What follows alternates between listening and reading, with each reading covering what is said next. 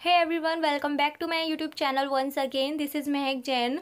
I hope you are doing preparation for interviews, and by grace of God, interviews will be held as soon as possible. So stay tuned. I'll give you all kind of informations about the interviews. So before start video, I would like to request to everyone who are watching new here my videos, please subscribe my YouTube channel and don't forget to press the bell icon. So whenever I'll upload any kind of video, you will get notification first. So here are most important Air India airline interview questions. So let's get started. The first is, tell me something about yourself. Tell me something about yourself. This question is very most important question that Air India ask. And इस question को दूसरी तरीके से भी पूछ सकते हैं, जैसे कि tell me something about your self without using your name and your family name. Next one, why would you like to join this airline in spite of others. आप इस एयरलाइन को क्यों ज्वाइन करना चाहते हैं, आप इस एयरलाइन में क्या खासियत देखते हैं कि आप इसको ज्वाइन करना चाहते हैं बजाय दूसरी एयरलाइन के. Next one, why do you think you are best person for this job.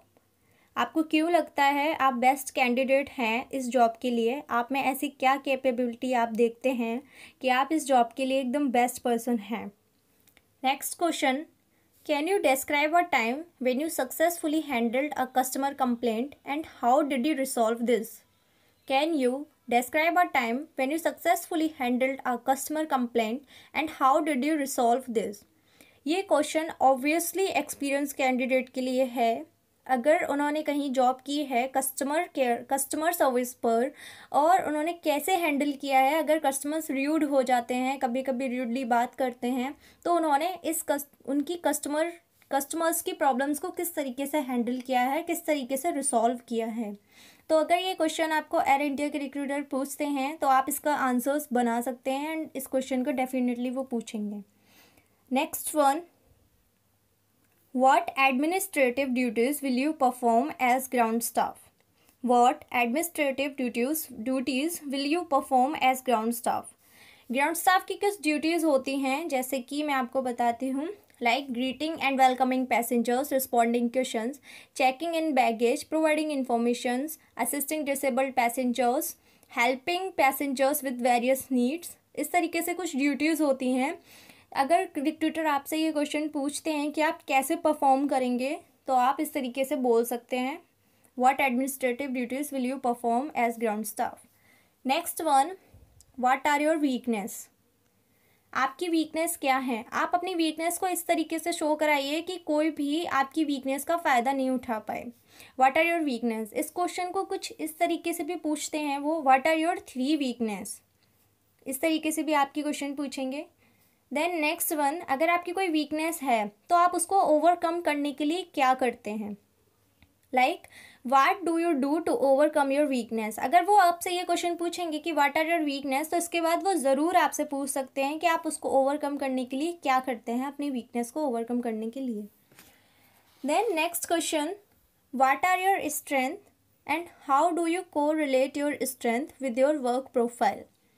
अगर आप अपने स्ट्रेंथ को वर्क प्रोफाइल में, अगर आप कुछ स्ट्रेंथ होती हैं जो आप अपने रिज्यूम में लगाएंगे, I am a team player, then second I have good communication skills, team working skills and ability to build strong customer relations. That अगर आप इस तरीके से अपनी स्ट्रेंथ उसमें लिखते हैं, अगर रिक्रूटर आपके स्ट्रेंथ को अगर पूरी तरीके से आपको रिज्यूमे को पढ़ते हैं, अगर वो देखते हैं कि आपकी स्ट्रेंथ में कुछ इस तरीके की स्ट्रेंथ लिखी है, तो वो इस क्वेश्चन को इस तरीके से भी पूछेंगे कि आप हाउ डू यू को relate your strength with your profile.